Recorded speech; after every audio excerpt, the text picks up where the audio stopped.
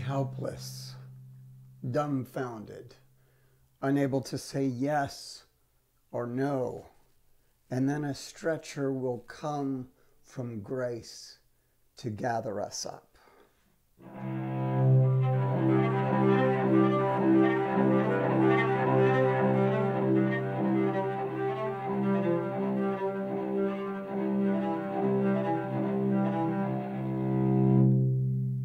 We are too dull-eyed to see that beauty.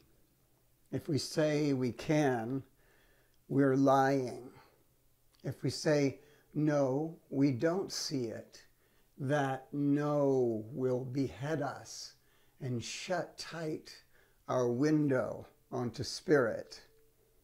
So let us rather not be sure of anything beside ourselves, and only that, so miraculous beings come running to help.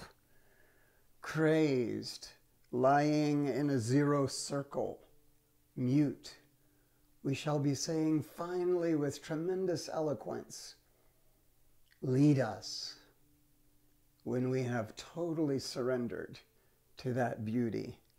We shall be a mighty kindness.